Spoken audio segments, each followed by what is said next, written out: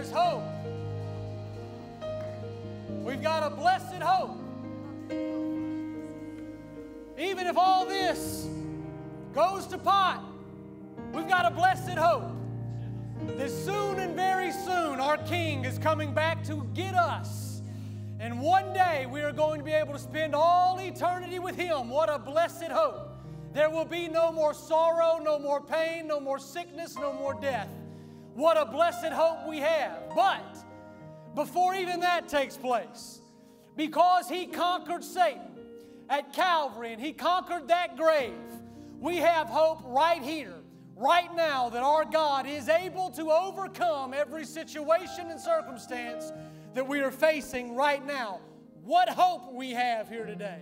There's hope. Because He lives, there is hope.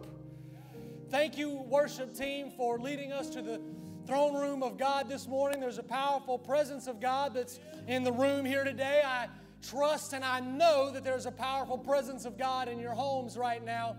And I'm believing that before today is over, we are going to see a mighty outpouring in our homes personally for each and every one of us, whether it's a healing of our bodies or whether it's a financial blessing or whether it's just a prayer or a comfort that you may need here today. I believe that our God is going to hear our cry, and I'm looking forward to a tremendous Sunday with each and every one of you in your homes. If you will turn your Bibles in your homes, or if you just want to wait for it to come up on your screen, Psalms 37 and 25 is where we will go.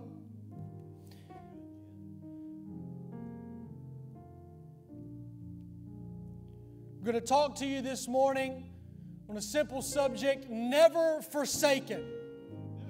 I'm never forsaken, and you're never forsaken. Keep Psalms 37 and 25 open in your Bibles right now. You can sit down briefly. Or hopefully, if you would like to stand the whole sermon and preach with me, you can do that. You can sit the whole sermon, whatever is most comfortable for you. But I trust on the other end, you will help me preach today. I'm expecting God to do mighty things. During this season that we are going through and we are facing, I know that there has to still be fear, concern, worry that many of you are facing. Maybe it's a feeling of loneliness. Maybe you're feeling forgotten. Maybe you were going through something long before this virus took place and caused us to be sheltered in our home. Maybe you were facing something and people were checking on you regularly and people were maybe calling you more often than they are now. I don't know what you're facing. Maybe you were about to get a promotion on your job and now you've been laid off. Maybe you are feeling more lonely and depressed than ever, and you're scared to death and you don't know what the outcome of all this will be.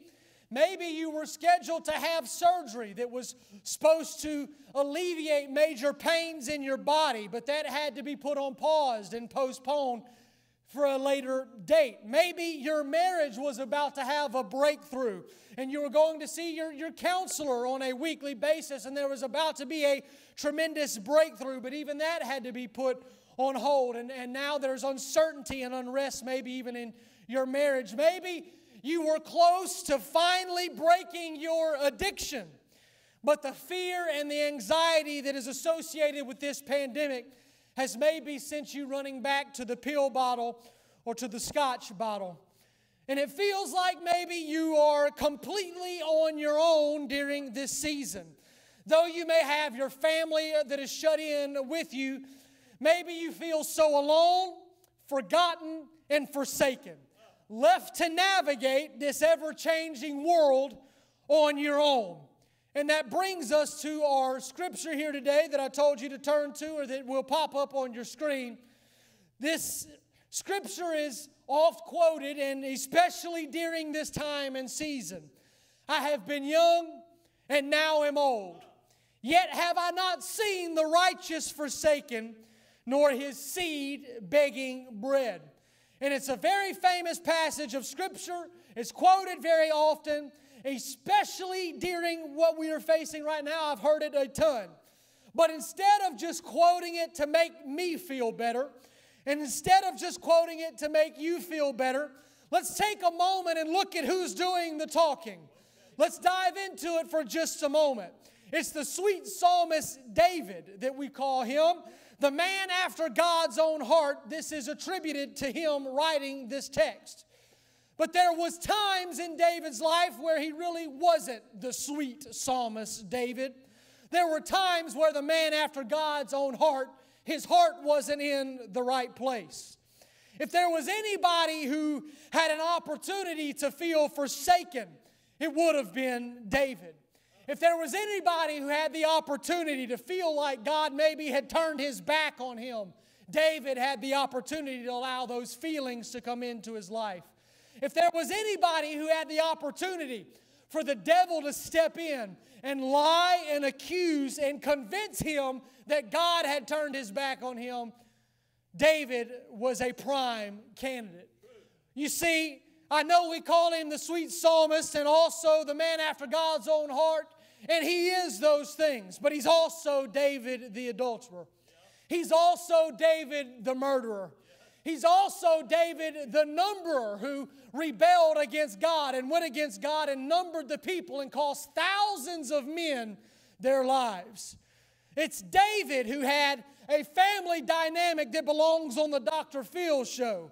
A daughter raped by a half-brother who is then murdered by his half-brother, who then goes on, that half-brother then goes on to successfully raise a coup against his father and overthrow his kingdom for a short time, only to wind up being murdered after going against the king's orders. He was murdered as his hair is caught in the tree. Absalom, oh Absalom. If after all of that, if after committing adultery, if after murdering, if after having to deal with tremendous family difficulties and trials and situations, if he is able to then say, I was young, now I am old, but I have never, ever once seen a time in my life where God has ever forsaken me and let me down. His grace has always met me. His mercy has always met me. His provision has always met me. His power and His promises have always met me. God will stand by His people. We will not be forsaken during this time and this hour. God is standing with us. He proved it early on that He honors His word. He had a covenant with Abraham, and God had to honor His word. The Israelites were spared from the plagues and the pandemic that overcame Egypt. Those boils that attacked those people, the frogs, the locusts, the bloody water. The children of Israel were spared from having to go through those epidemics and those pandemics. They had to honor the Passover at the last one, but they were spared having to deal with all of those things. And God led them out and got them out of Egypt. He set them free from Egyptian bondage. He destroyed their enemy because He never forsakes us. In the midst of their whining and their complaining after He saw them through the Red Sea and got them to the other side, they began to whine and complain. What are we going to drink? What are we going to eat? He turned bitter waters sweet. He provided fresh manna daily. And in the midst of their complaints, when that wasn't enough, He said, if that's not enough for you, here's quail that I will provide for you. Not only did He provide fresh manna and fresh quail, but He was a cloud to guide them by day, and not only to guide them, but to block the heat of the sun. By night, to lead and to guide them. He was a pillar of fire, not only to lead, but to give them warmth in the cold air of the desert night. He's always going to be with us. Even though they lacked faith, even though they murmured and complained, and were forced to wander in the desert for 40 long years, their sandals never wore out. Their clothes never wore out. God still stood by them. Even in the midst of their lack of faith, even in the midst of their rebellion, even when they wouldn't subject themselves to the leadership that God had placed in their life, He still stood by them. It got to a place where He got very angry with them. And he repented that he had ever brought them out. He was very upset, and he said, I'm going to wipe them out. I'm going to start all over. And Moses looked back at God and said, God, you need to repent for even thinking of that, because there's a covenant you made with Abraham. There's a promise you made with Abraham. You've got to stand by them. You've got to bless them. I know they do some things that are aggravating. I know that they rebel. I know that they have a lack of faith. But there's promises that you've made. There's a covenant that you've made. So stand by them, God. And God stood by them. A rock followed them that flowed with water.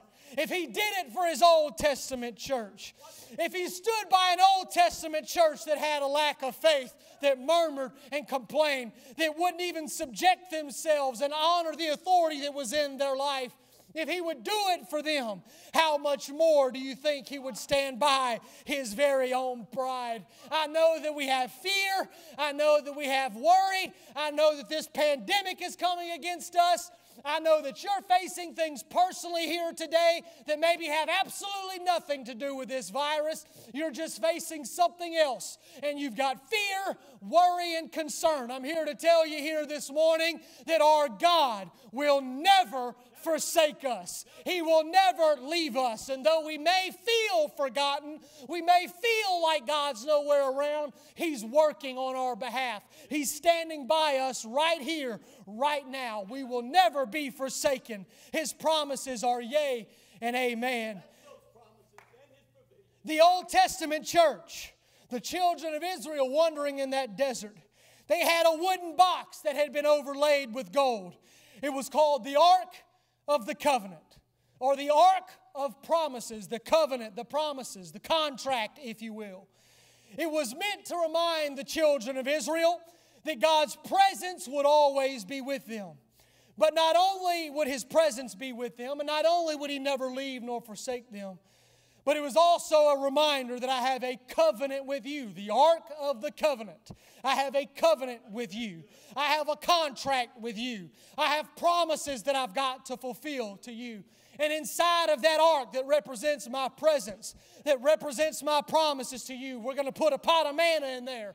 And that is meant to remind you that I will sustain you no matter what you are facing and going through. I will provide for you no matter what you are coming up against. There's a law in there to remind you that you belong to me, and you can always rely on my word to see you through. There's Aaron's rod that budded in there that represents the power of Almighty God that is able to bring us out, through, and around any trial or situation that we may be facing. Any crisis that may be coming against us, Aaron's rod that budded is in there to remind us that God has the power to see us through and that He can destroy all of our enemies. That's our God.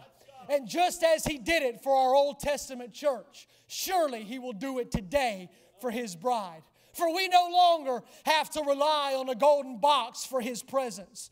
We have the opportunity to repent of our sins, be baptized in the name of the Lord Jesus Christ, to receive the gift of the Holy Ghost, evidence in speaking in other tongues, which is the literal presence of God living and residing on the inside of this box, this flesh. He resides in me, and He can reside in you and resides in you. It's the presence of God living in me and the presence of God living in you. It's that Holy Ghost that lives in us to lead us and to guide us and to keep us. We don't have to rely on a box any longer. We've got Him on the inside of us. We've got the presence of God that lives on the inside of us. We've got manna that lives on the inside of us to sustain us. We've got the law that lives on the inside of us to see us through and to abide by and to follow His word. We've got Aaron's rod that budded that lives on the inside of us to carry us through this trial, through this storm, through this situation.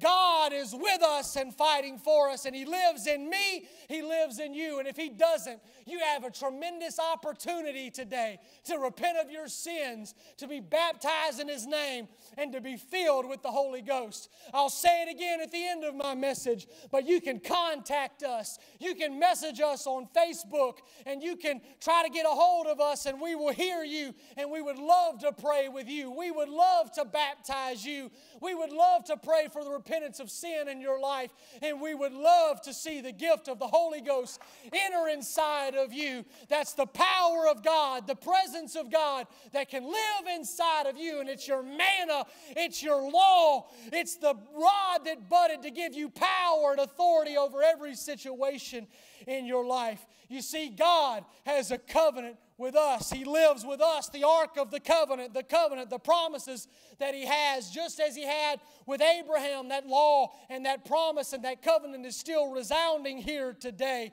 And He's got promises and covenants that He has to fulfill, just as He did for the Old Testament church. He's doing it for us. Like the promise of healing.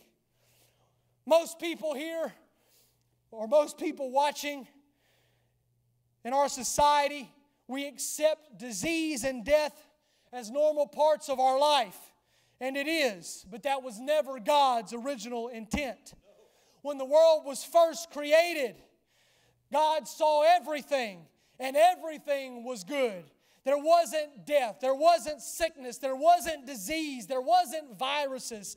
There wasn't financial struggles. There wasn't marital troubles. There wasn't lost kids. There wasn't difficult things. God saw everything and it was good. But because of what had taken place in sin with Adam and Eve, it allowed sin to enter into the world. And satanic bondage gripped society, gripped humankind, put a foothold in humankind.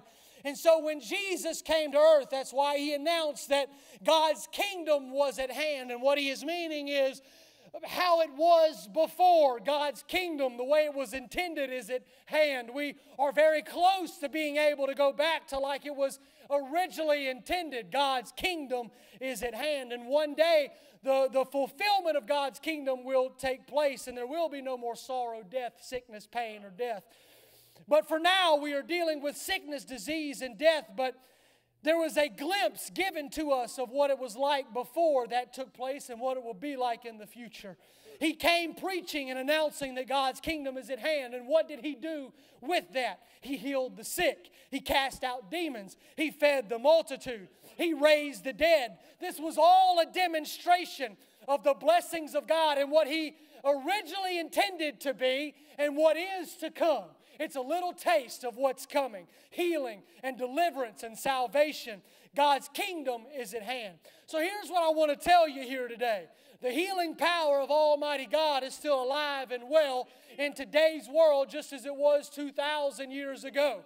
His kingdom is still at hand. He still wants to give us a little taste of what's to come. So I believe in the name of Jesus right now that healing can come to anybody that is watching on that screen. You have sickness in your body. You have an ailment in your body. You have coronavirus in your body. You've got cancer in your body. You've got something that's coming against you physically. We bind that in the name of Jesus, and we claim healing in your life in Jesus' name. Because the kingdom of God is at hand. We are going to see healing take place in Jesus' name. I claim it and I believe that in Jesus' name. Speak it here today. When He preached the gospel of the kingdom, it goes on to say that He healed all manners of sickness and disease. He can do it. So no matter what your disease is, no matter what you're facing, Jesus can be our healer today. I believe it for me and I believe it for you. You accept it right now in the name of Jesus. I wish everybody was here. We could end service right now and go lay hands on everybody. And we would speak healing, but we can't do that right now. So in the name of Jesus, we speak healing across this screen to people's bodies in Jesus' name. It's a promise that we have. I'll read them to you. Bless the Lord, O my soul. This is Psalms 103, 2 and 3. Bless the Lord, O my soul. Forget not all His benefits, who forgives all your iniquities, who healeth all thy diseases. That's a promise from Almighty God. Prophecy in Isaiah 53 and 5. He was wounded for our transgression. He was bruised for our iniquities. The chastisement of our peace is upon Him, and by His stripes we are healed. It's promises. It's a covenant that He's made with us. It's that ark of the covenant, a promise that He's making with us that He will heal us. James 5, 14, 15. Is anyone among you sick? Let him call for the elders of the church. Let them pray over him. Anoint them with oil. Call on the name of the Lord. Pray a prayer of faith, and we will see the sick raised up. If he's committed sins, he will be forgiven. Mark 16, 17, and 18. These signs shall follow them that believe. They will lay hands on the sick. They shall recover. 3 John 1 and 2. Beloved, I pray that you may prosper in all things and be in health just as your soul prospers. Matthew 9 and 35. Jesus went about all the cities and villages, teaching in the synagogues, preaching the gospel of the kingdom, healing every sickness and every disease among the people. Luke 6 and 19. The whole multitude sought to touch Him because power and virtue was going out of Him, and He healed them all. If Jesus did that then, let me give you a powerful scripture. If He healed all then, it's a very simple scripture that we all know very well. It's Hebrews 13 and 8. Jesus Christ, the same yesterday, today, and forever. If 2,000 years ago virtue went out of Him and all were healed, then right here, right now, in 2020, Jesus Christ, virtue can go out. It's a promise. Virtue can go out of Him right now, and He can heal any manner of sickness and disease. It's a promise, and I claim it for you in Jesus' name. My God can heal you. He's never going to forsake us, never going to leave us. My God can heal us in our sickness and our disease. Maybe it's not sickness you're battling. Maybe you've been laid off. Maybe your hours have been cut. And you're saying, how am I going to sustain? How am I going to provide for my family? How am I going to get through this? Well, let me tell you, there's a pot of manna living on the inside of you that's going to sustain you. There's a promise of provision. Psalms 81 and 10.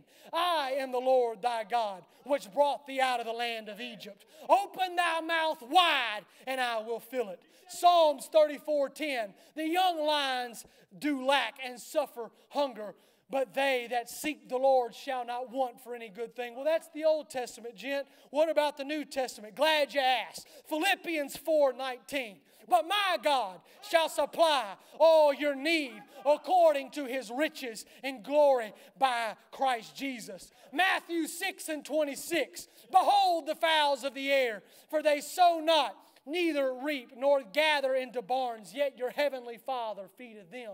Are you not much better than they? Matthew 11:28. Come unto me, all you who labor and are heavy laden, and I will give you rest. 2 Peter 1 and 3. According to His divine power hath given unto us all things that pertain unto life and godliness, through the knowledge of Him that hath called us to glory and virtue. My God is able to heal.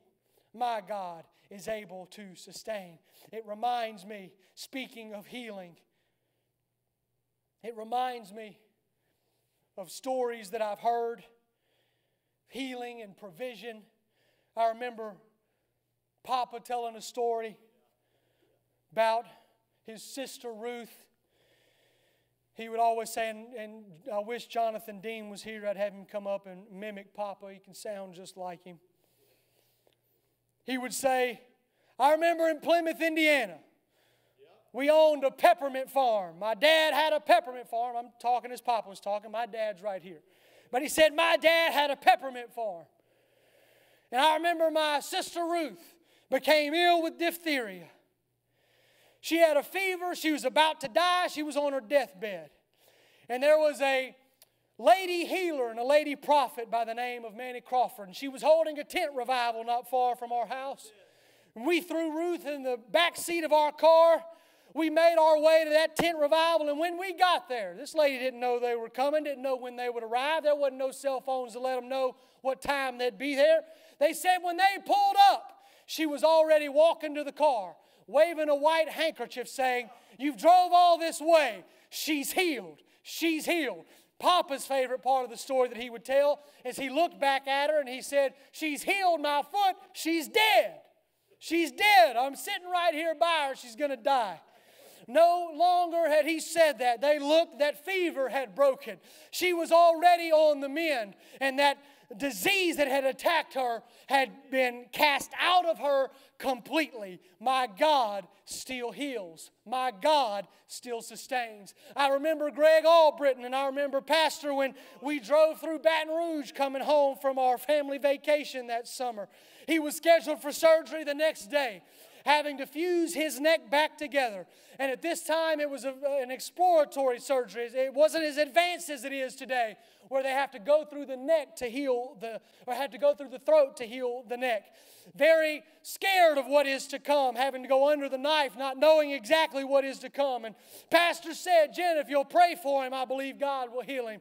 Not knowing any better, having the faith of the child, lay hands on Greg, ask God to heal Greg, only for the next day to finally come. And they say, "Before we go do this surgery, let's do one more round of x-rays." They take him in, and that neck had fused together on its own, not having to have surgery. And Greg is still mobile today. His neck still works today because my God still heals. You mentioned just the other day, and I can still remember it, you mentioned that lady from Russia who was deaf, who was healed back there. But I know you had talked about that, but I want to talk about my own personal experience. I remember her coming to the front, and I remember her face, and I remember she was trembling and shaking and tears flowing down her eyes, holding her ears and shaking under the power of God, because my God still heals. My God still provides. My God still sustains. I remember the story that Lane's oldest sister would tell Aunt Nona about Popsy Gibson and about that cow. That cow that they had, it's what sustained them. It's what saw them through. It's what gave them milk to drink. It's how they were able to be sustained, and it's how they were able to feed themselves and drink.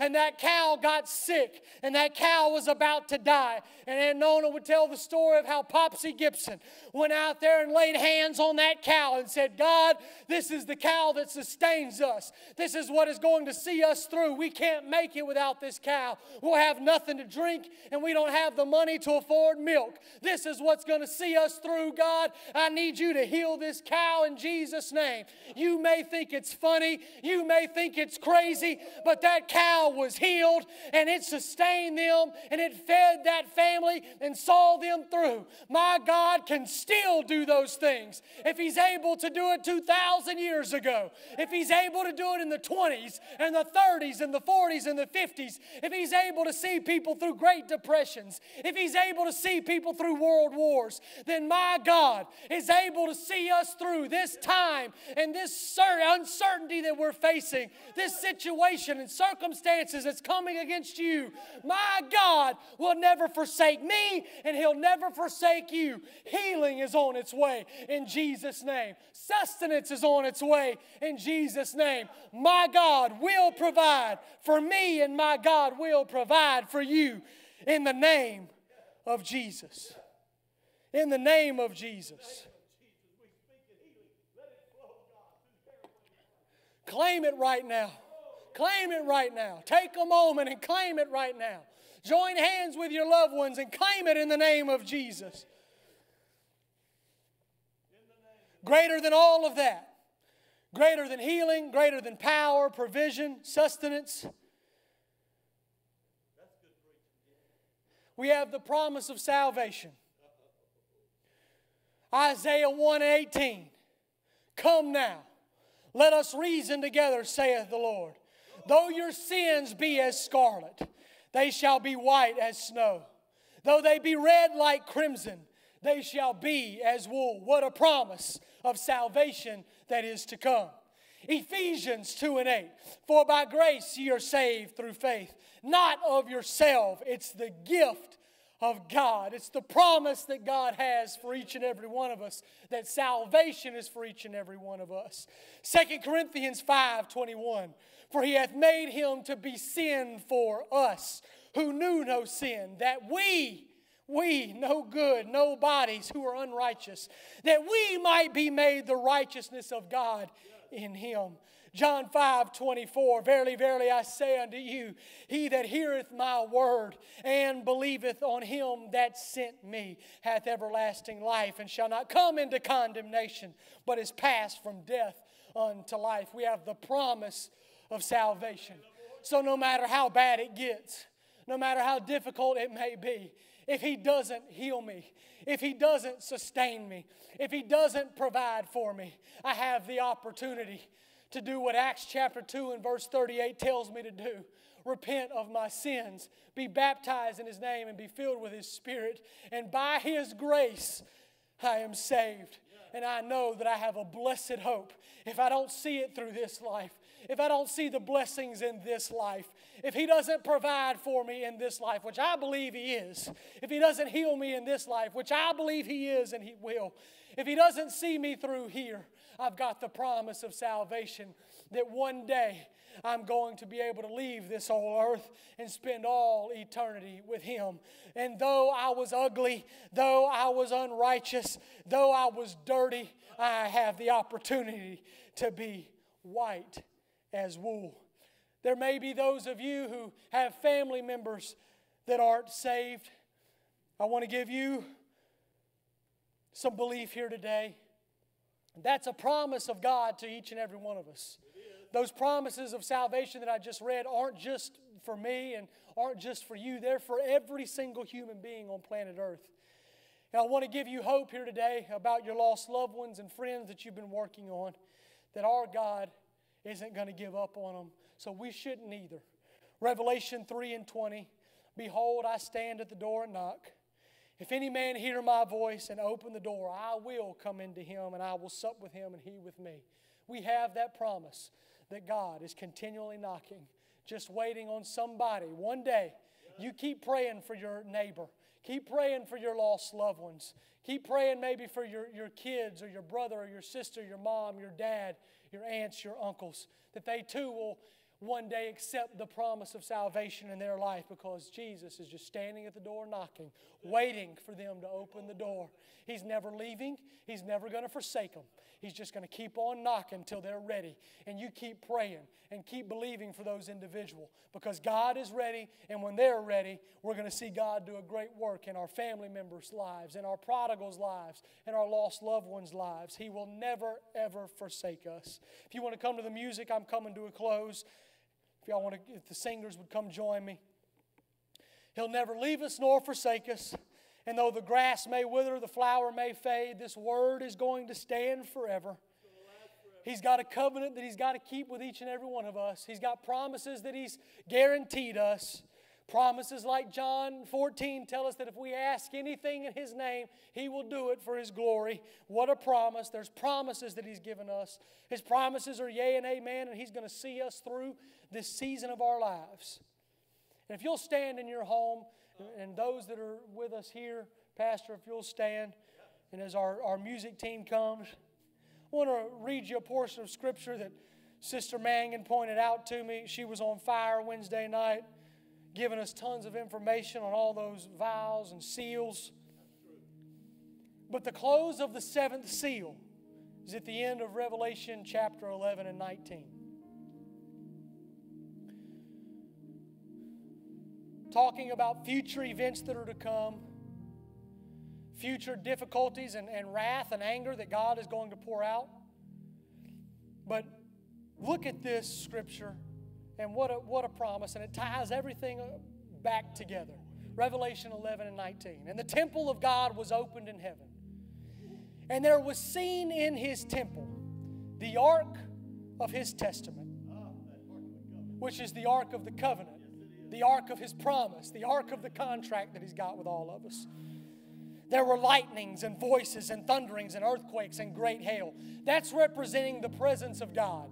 That's God's presence that's surrounding that Ark of the Covenant. Voices, thunderings, lightnings, earthquake, and great hail. So I'm not going to take this scripture out of context. That's God's presence. But in the midst of all of that, and in the midst of that seventh seal coming to a close, God wanted to remind us that the Ark of the Promise is still seen. That there are still promises that He's going to hold on to. Even until the end of the world, even until the end of the age, God's got promises and God's got a covenant that He's going to stand by. I believe, and if you want to argue with me, that's fine. You may have your own belief, and it's just what I've been taught, and it's what I choose to believe. If you can debate it with somebody else, I'm not going to debate it with you because we really don't have the answer. But I choose to believe that the Ark of the Covenant right now is in heaven. I believe it was raptured. That's what I choose to believe. You may believe differently. I like to believe it's raptured because I think Jesus Christ took the blood and placed it on the mercy seat, giving us all a chance at redemption. You can believe differently, and that's fine. I choose to believe that it's in heaven. So right now, in the midst of, and I know that's representing God's presence, but in the physical, we deal with earthquakes and thunderings and lightnings and hailstorms and hurricanes that come against us and viruses that come against us and cancer that comes against us and financial difficulties that come against us and struggles in our home and struggles in our marriages and struggles with our kids. And life in general can be difficult. Thunderings, lightnings, hailstorms, difficulties, pandemics. In the midst of all of that, I want to remind you that there's an Ark of the Covenant. There's an Ark of Promise that reminds each and every one of us that not only is the presence of God with us, we're never forsaken, but the promises of God are with us. We've got manna that will sustain us through this.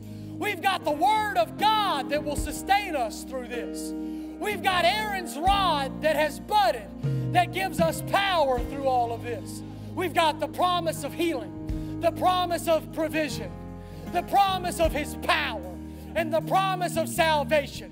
So in the name of Jesus, as we're all standing together, why don't you join with your loved one? Why don't you lay hands on your loved one? I know that we're in the midst of self-quarantine, but in the name of Jesus, why don't you join your family and speak healing over them? Speak provision over them. Speak salvation over them. If there's somebody in your home that hasn't repented of their sins, hasn't been baptized in Jesus' name, hasn't received the gift of the Holy Ghost, you can lay hands on them right now, and in the name of Jesus, they can receive it right now.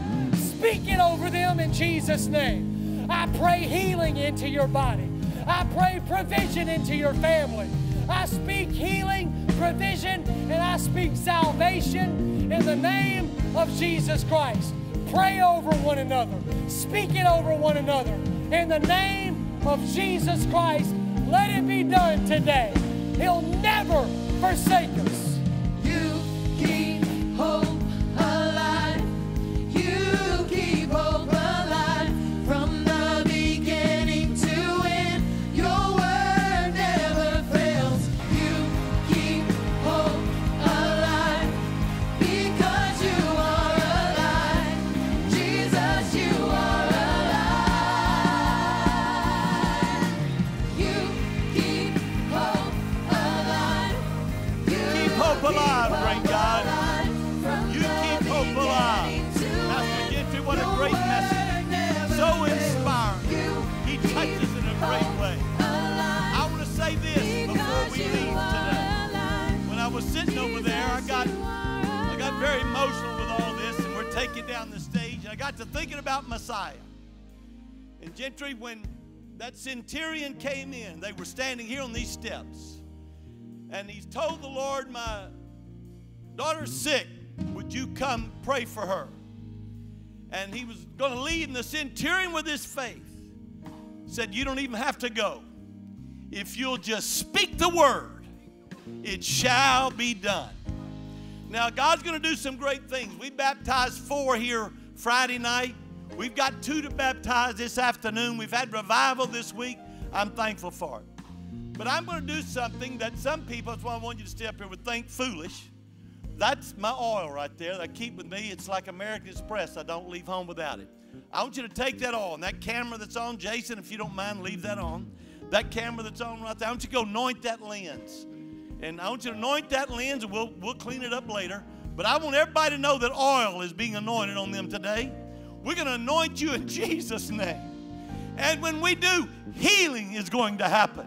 Salvation is going to happen. That's it, Pastor Gentry. Put the oil on that camera right there. Put it on the lens. In the name of Jesus, and through the authority and the power of your name, we have anointed with oil now, Lord. Do the work. In the name of our great God. Gentry, anoint the other one too. There you go. In Jesus' name. To those that are watching, we're anointed. You're anointed through the power and the unction of the Holy Ghost. In the name of Jesus, we speak it by faith, God. We accept your healing in the name of the Lord Jesus Christ and your power. I know today